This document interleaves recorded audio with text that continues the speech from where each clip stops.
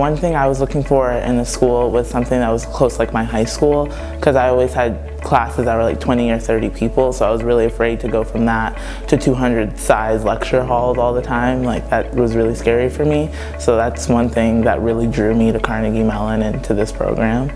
As a student athlete, I learned a lot about time management skills, how to invest, not spend my time. Also made many lifelong friends on the field, in both the department and coaches were very supportive of both academic and athletic careers. One of the classes I really like at CMU is the Environmental Engineering Lab, which I'm taking through the Civic Department.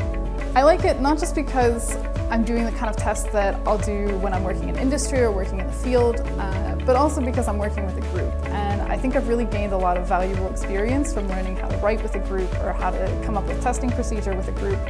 It's really the kind of stuff that you don't pick up just from working individually in a classroom. In January, I went to the career fair and I met this woman who works for a company that does forensic engineering. And she was telling me all these cool stories of how she got to rappel off the Washington Monument to check for cracks and work on all these other buildings in the DC area. And after talking to her for a while, I ended up connecting with her and getting an internship with the company for this summer in Fairfax, Virginia.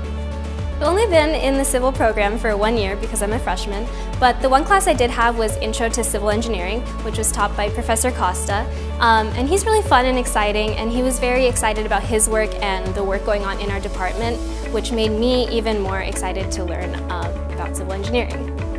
When I started out as a freshman, I used to go to a bunch of ASCE meetings, and there I met a bunch of different seniors and juniors who really helped me throughout my time here. One thing that I valued most about having a mentor was that I was able to create a relationship which would last a lot longer than college.